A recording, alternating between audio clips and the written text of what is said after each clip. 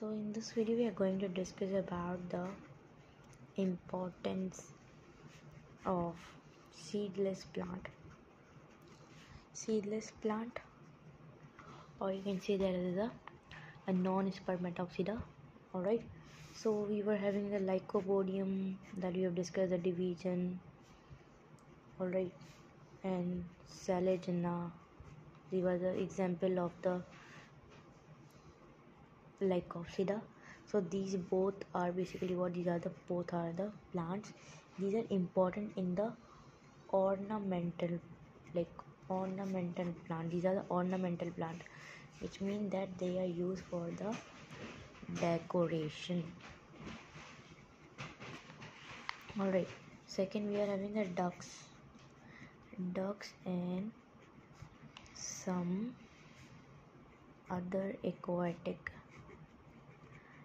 animals feeds its rhizome, which is a stem. Alright, so ducks and some other aquatic animal basically feeds its rhizome. And we are having the forms, which were the pteropsida. Forms are used in different purpose, like some are used in the medicines, for the intestinal, for the removing of the intestinal parasites. You can see how it's important. Second, the purpose is that other are used for the preparation of flowers and all the things. Alright, third we are having that is these species, their species are edible, which means we can eat that. For example, Pteris, we are having the Cartoparis, we are having Marsilia, we are having the Polypodium. They are used in the remedy of the sore throat too.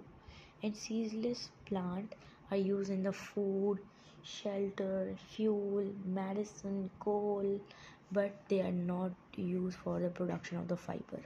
Remember that. So this was about the importance.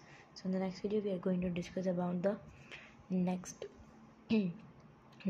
diversity among plant, that is the spermatophytes, which are the seed plant.